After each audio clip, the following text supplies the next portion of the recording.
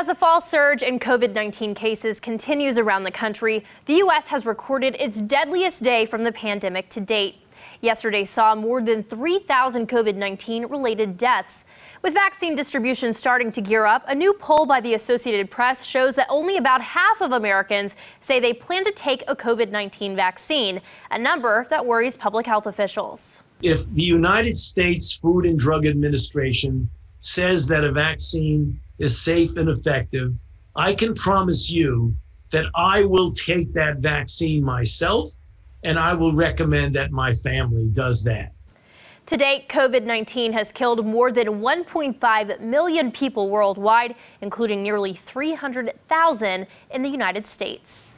Well, as the country waits on the first shipments of the COVID-19 vaccine, lawmakers on Capitol Hill are concerned that some states and cities may not be prepared to handle that delivery.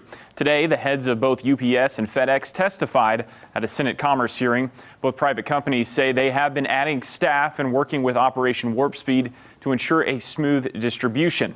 They say they have experience with these kind of deliveries as they ship the flu vaccine every year.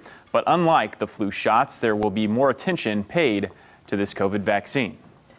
Our 3,000 U.S.-based pilots will know they're carrying vaccines. We will monitor all vaccine shipments in a newly dedicated 24/7 command center.